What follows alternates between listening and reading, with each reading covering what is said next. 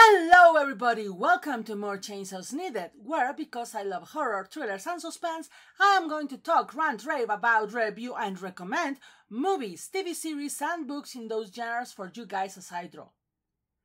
Last time we were talking about how deep down, the hillbilly horror genre is completely sustained by the fear of the other, with said other being the lower class for the middle class audience.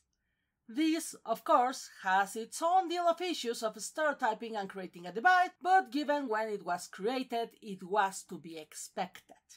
After all, the early 50s were the time when the middle class was firmly established and the status quo needed to be king. But times are a-changing, as Bob Dylan would say, and thus, more and more people are realizing that the ones who are creating more crime, more poverty and more problems, not just for the middle class, but for everyone not in the 1%, are the rich. The other side of the scale. And thus, little by little in our entertainment, we're getting more and more evil rich men. This started all the way back to It's a Wonderful Life and created a whole genre of 80s movies where the plucky kids in town had to find a way to get money to stop the greedy CEO from destroying the community center, or in the case of the Goonies, the town itself, and save everyone's ways of life. But in horror, it seemed that we were a bit behind. Well, unless we count Scooby-Doo, when we learned really early on that all spooks were usually a rich white man in a costume trying to become richer. Of course, this was just a question of perspective, because the evil rich guy in horror has a long history that starts way before movies. After all, Dracula was a rich aristocrat who fed on the blood of the people. But in movies, we can start tracing it from the original The Most Dangerous Game back in 1932, where a rich guy was so rich that he thought that he could hunt poor people for sport and get away with it. An unfortunately very common idea among the rich, even if hunt is not literal. Ready or Not continues that idea of the depraved rich, only that this time it also makes fun of them. Because see, usually the rich on those dangerous game that kills you movies are very smart, calculating, and it takes a lot for the main character to figure out how to survive, let alone how to beat them. In Ready or Not, well, I won't lie, our main girl does need a lot of wits and strength to survive. But the family she's against, well, you'll see. As we keep going this year with horror comedies and deconstructions, we get to one that I honestly have been wanting to talk about ever since it came out back in 2019.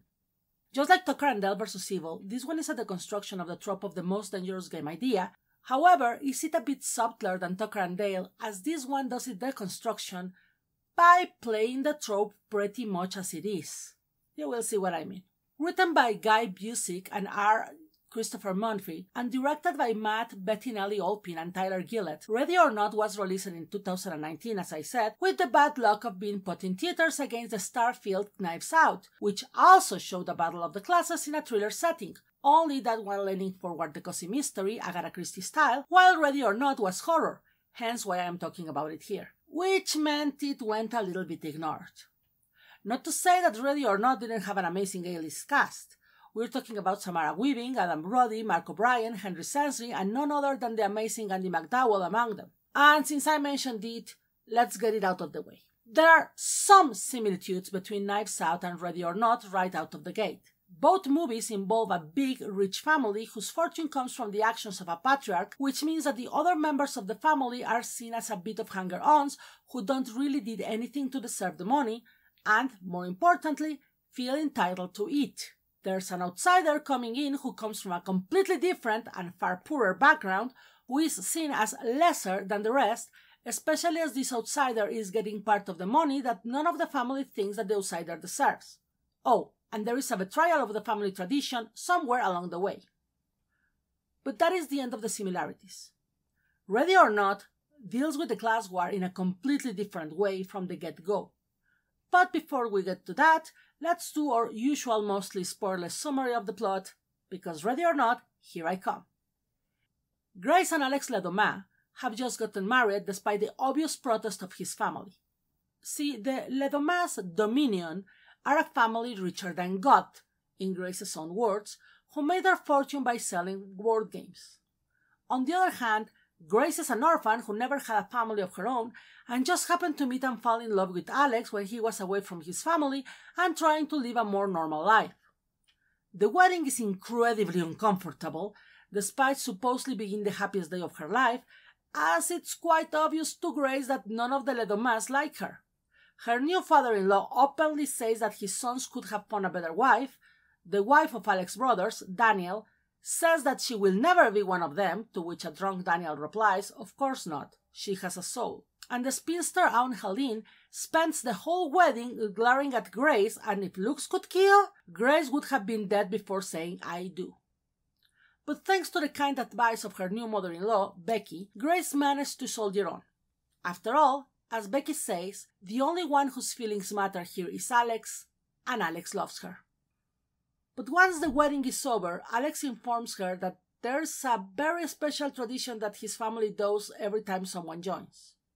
In honor of Mr. LeVale, who helped their ancestor, Victor Le Doma, to begin the family business, they have to draw a card from LeVale's puzzle box and play whatever game that it says. They all assure her that most of the games are harmless children's games and that she doesn't have to win to be accepted. Just to play. Grace follows the instructions, and sure enough, she draws a card that reads, "Hide and seek."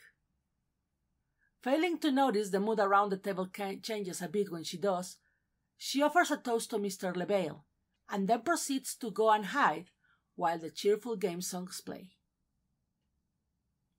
What she doesn't see as she leaves the room is her new family grabbing weapons and getting ready to hunt her. Because see, the family is a tiny little bit cursed.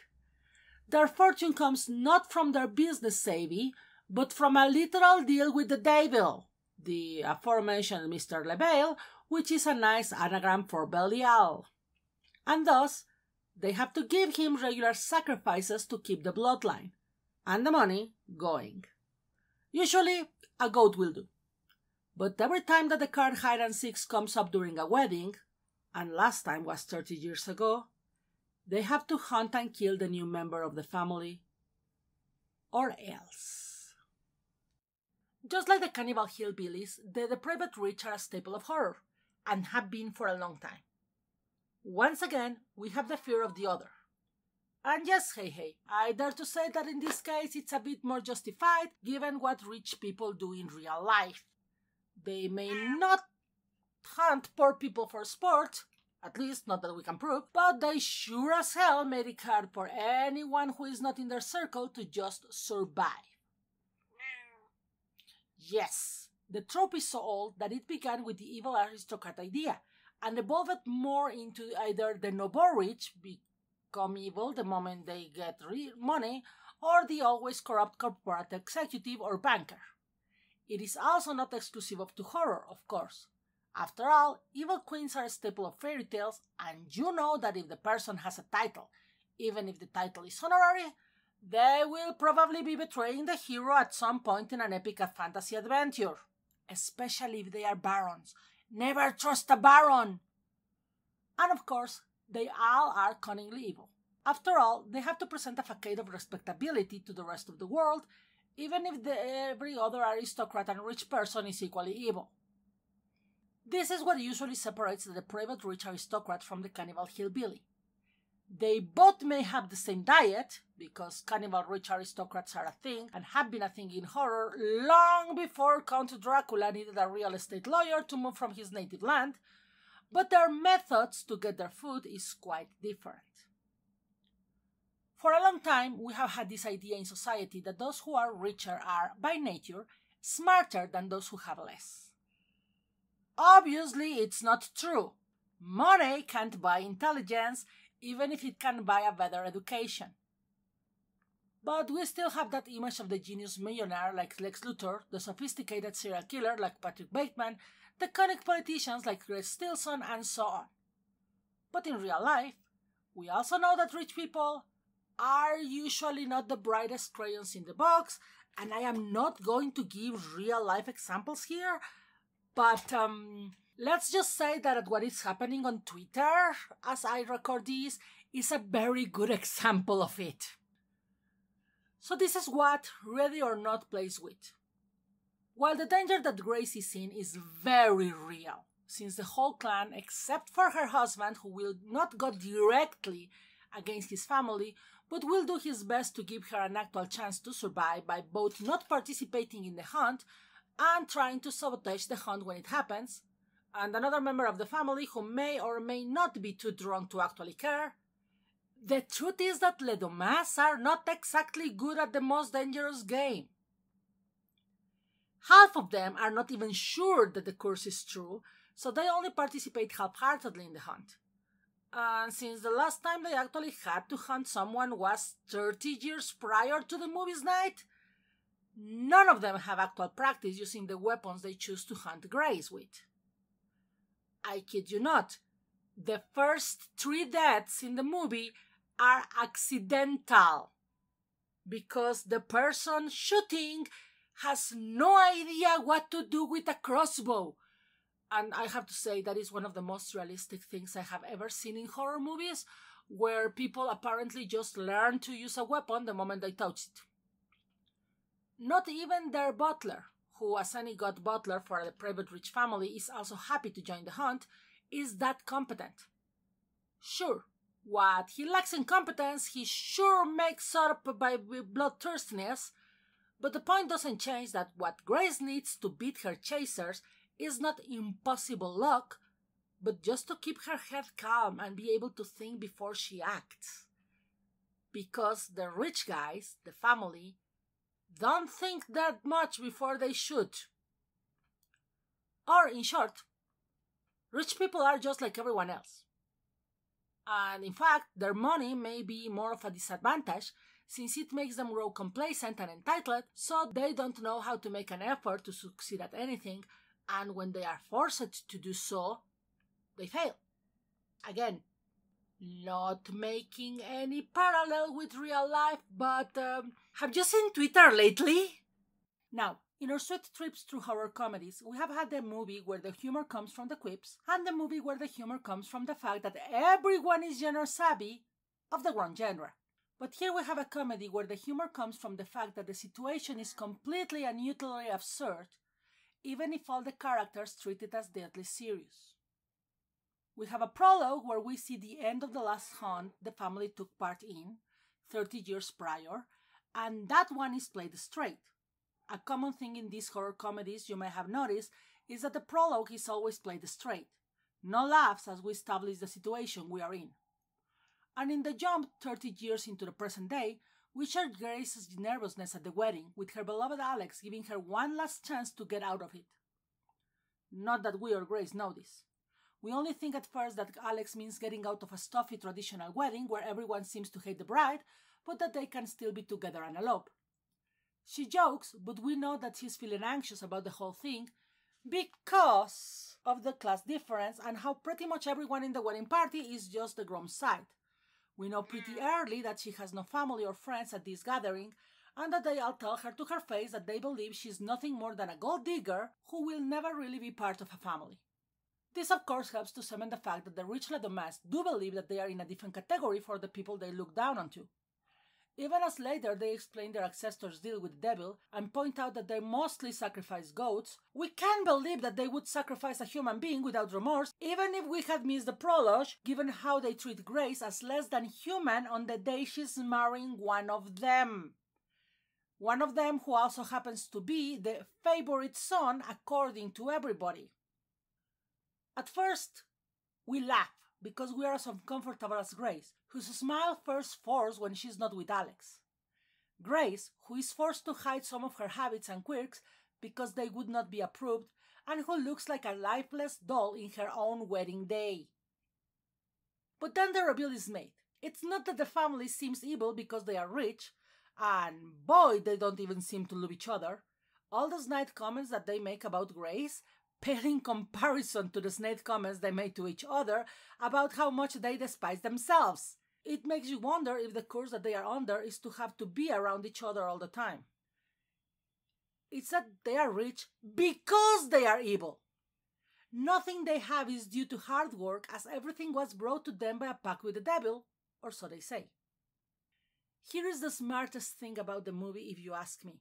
It has been so long since the original deal that the family has forgotten if it was real or not. It could have been a fancy story that the founder told them to instill certain traditions within the family, or it could have been real, but as there were no other witnesses, no one knows for sure. And yet, they follow the deadly ritual like clockwork every time. They are told a horrible misfortune will fall upon them if they don't, but they don't know if that is true. In fact, one of them, a man who married into the family but was lucky enough not to draw the hide-and-seek card, pretty much says that he doesn't believe in the curse at all. He only participated in the sacrifices of goats to belong, and even then, he never questions the idea of killing Grace to keep his fortune going. Let that sink in. He doesn't believe that killing Grace will save him from a curse, because he doesn't believe that there is a curse. And yet, he's still picking up weapons with gusto in order to hunt the poor girl because, hey, he just wanted to belong. Which is in fact the attitude of the whole family.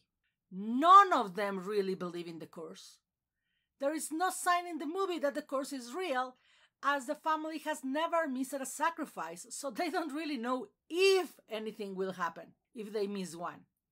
And yet, greed makes it so that they never question the idea of killing someone, one of their own loved one to be precise, just in case they could lose part of said fortune if they don't. And isn't that a kicker? Ready or Not is an incredibly fun movie, but I must warn you, the fun comes from very dark humor since the situation in which Grace finds herself in is horrible no matter how you slice it.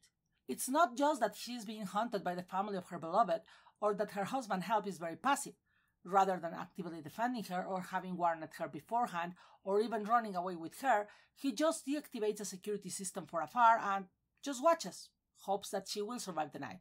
It's that all she wanted in her life was to have a family, and when she got one, well, you know how it goes. Be careful what you wish for. I want to thank my dear patrons Mitch Hyman, Elaine Ho, and Jessica, as well as my first supporter Tanya Pineda and the most amazing Amy Sung, without whom none of my videos would be possible. I also want to remind you that if you want to support this and my other projects and get your name mentioned here, you can do so at patreon.com/Adalisa, written link on the description, as I know my name can be hard to spell. And with just $1 USD a month, you will always be thanked in my videos, as well as get access to a ton of art before anyone else, and get the chance to suggest future subjects for videos. You can also support me through Ko-fi, and for each coffee, you will get mentioned here in 3 future videos. If you can support me this way, I also accept likes, subscriptions to the channels, and of course, you sharing the links. I will also welcome all your questions, feedbacks, and suggestions in the comments below. This was Adalisa Zarate, and remember, there is not a problem in the horror genre that can be solved with more chainsaws and a cup of good coffee.